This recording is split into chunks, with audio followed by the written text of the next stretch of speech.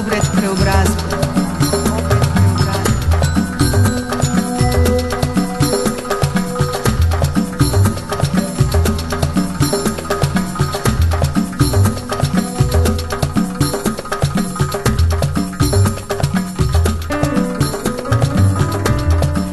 Muzika nikad nije bila za, mi kažemo, veseljačenje. Nikad nije bilo samo za razonodu. To je bio obred. To je bilo sa zvukom, sa instrumentima, sa plesom. To je bio obred liječenja. To je bio obred preobrazbe, inicijacijski obred, da zapustimo ono staro što nije više valjalo, da idemo u novo, u bolje, u blagostanje i u obilje. I sve to što se je razvilo i što je ostalo možda kao nešto, kako mi nazivamo narod, do drugog svjetskog rata i kratko vreme nakon drugog svjetskog rata, govori o nekoj velikoj tradiciji, slavenskoj tradiciji, koja nikad nije bila zapravo izgubljena kod tibetskih šamana. Obred preobrazbe. Obred preobrazbe. Obred preobrazbe.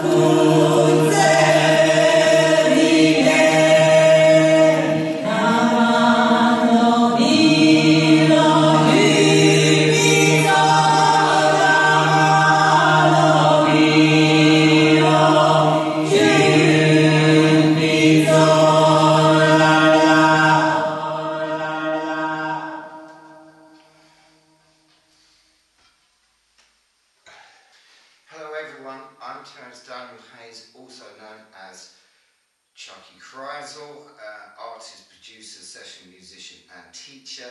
If you want to listen to my music, you can by going to zenkrava.bandcamp.com. Also, the songs are available for purchase, and each one comes with its own inimitable artwork included. For more information, go to zenkrava.bandcamp.com.